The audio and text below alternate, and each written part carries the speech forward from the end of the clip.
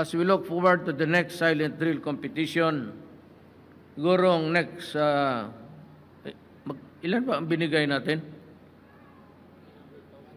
300,000. Siguro mga next, ang first, mga 10 million, okay na?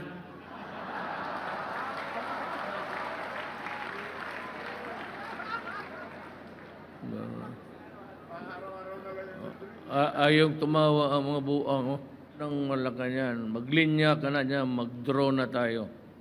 At magsama na tayo sa impyerno for all time.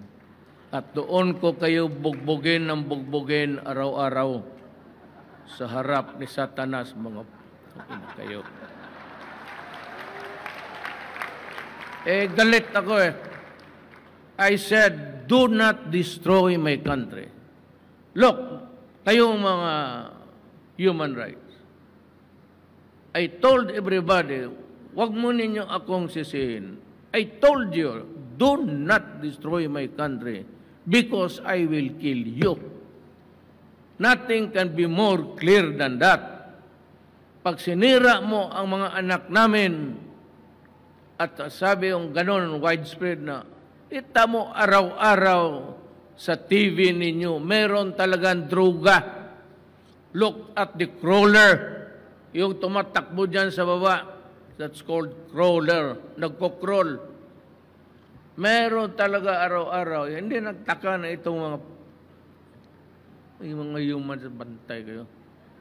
Hindi na lang yung tinignan na my country is being flooded with drugs. And I have to protect the next generation. Trabaho ninyo yan. Kaya mga magiging sundalo.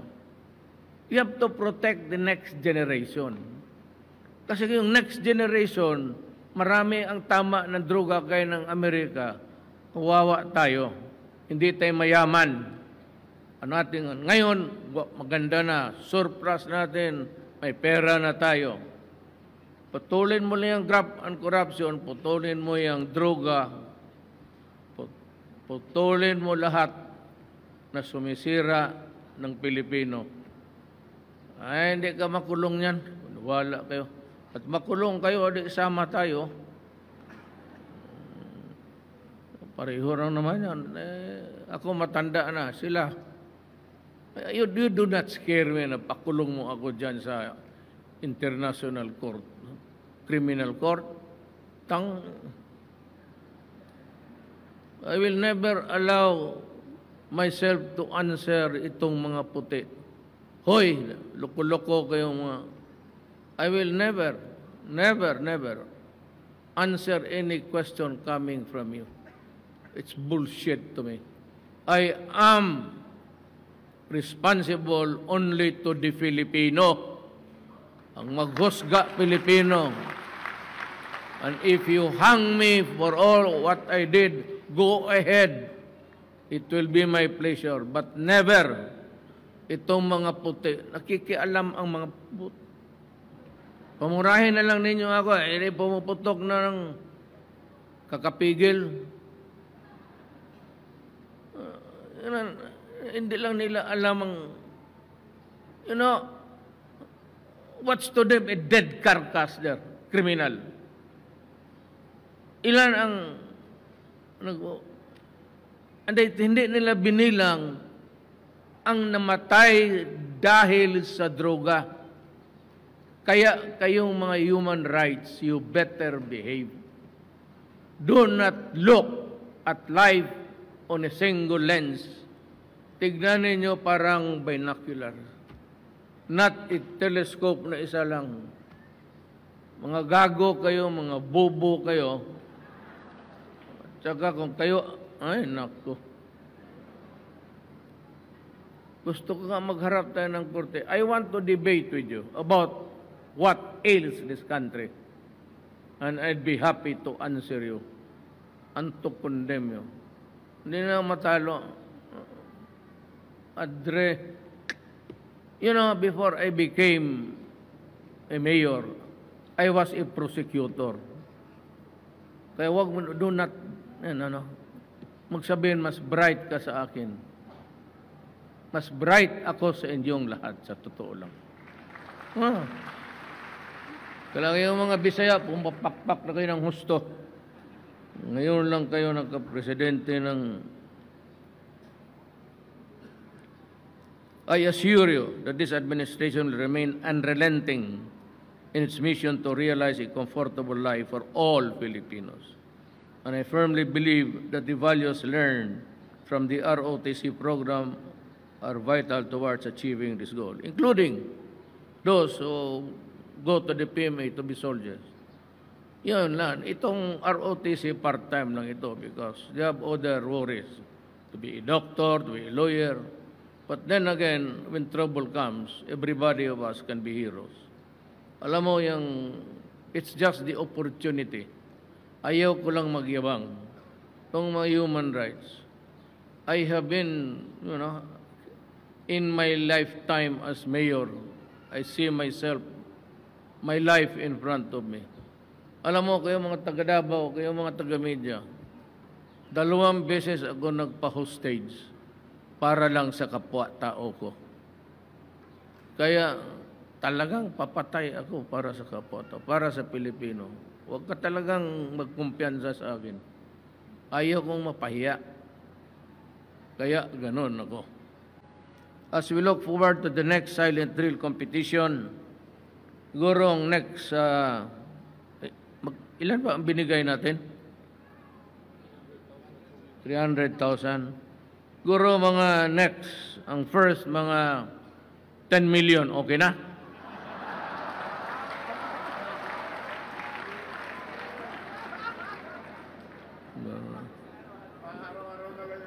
Ayaw tumawa ang mga buang, oh. Nag-aalala siguro, nagbibiro ka na. It will be higher. Will go higher. And those who would want to parade there every afternoon, you'll have coffee money with me. And we can have dinner in... Kaya kung sinong gusto pumunta ng Malacanang, it's open to everybody, to every Filipino. You just inform Bongo or any of the... Itong police, lapitan lang niya, sabihin niyo, usapin ko si Mayor, gusto kong makita ang Malacanang at magkain doon. At yung kwarto niya, gaano ba kalapad yung kama niya. Kung lalaki ka, walang overnight. Pero kung ayaw kong sabihin, magalit ang anak. Alam mo, pagka ganito, sanay lang ako sa biro kasi politiko ako. I never graduated from being a mayor. Dala-dala ko yung pagka-mayor ko sa presidency. Kaya ako nagmumura, nagbibiro. But just take it in stride. It's just pabiro lang. Pero kung totoo, kung magpunta ka daw, sabi, can we spend the night here, Mayor? Yes. Pero pagka lalaki, tang-ina, doon ka sa barracks, sundalo. Huwag kang My house is very small. But you are all invited to go to Malacay. It's your palace. All you have to do is to let us know and group na lang kayo. About mga 20 each time, then you let us know and you can have a view of the palace. Inyo yan. Wala akong ano dyan gusto ko. I do not call it palace. I'm just saying it because that's the usage. I call that thing in Pasig as my office. In public, in official declaration, I said, I am a worker of government and I serve the people and I live simply kasi pera ng tao yan. Kung magkain ka doon, yung nakapunta na, marami ngayon nakapunta. Isang sabaw, isang ulam, isang kanin. Huwag na maghingi ng another cup of rice kay limitado ang pagkain dyan sa walang steak dyan kasi Hindi ating pera yan. Simple dinner. I will all accommodate you. Over the next 2 years, I will end my term. At sa lahat na may sama ng loob sa akin, anytime, baski natulog ako, katukin lang ako ninyo. Duterte, gumising ka, pag-usap tayo. Okay, no problem.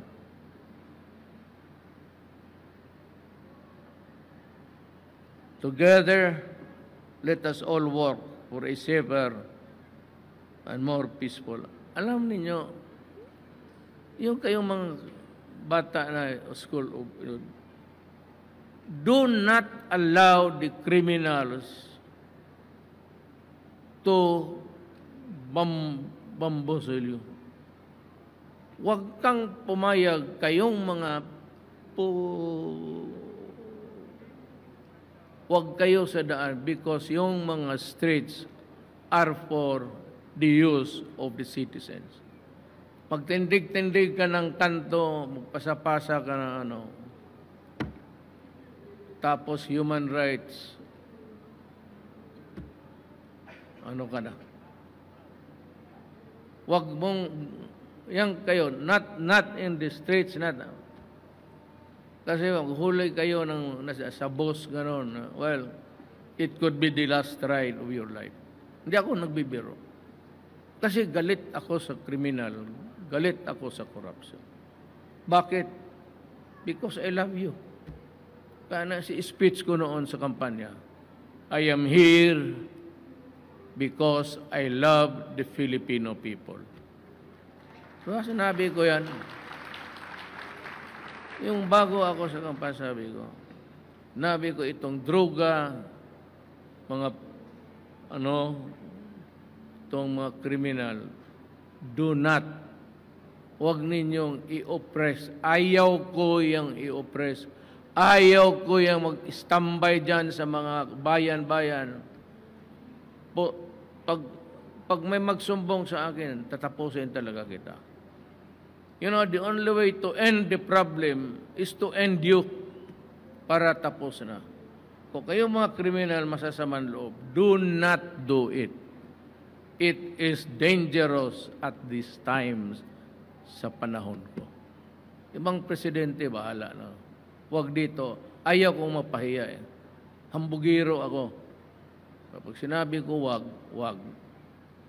So, naka-lecture naman ako, lahat na. Maraming salamat sa participants. I really appreciate your sweat. Next time, we'll have more prizes to come here. 10 million, hindi na ninyo maubos yan sa isang gabi. Kung manalo kayo. Look forward to it because, alam mo sa totoo lang, hindi ako naghingi ng pera maski kanino. Magtanong kayo ng negosyante dito.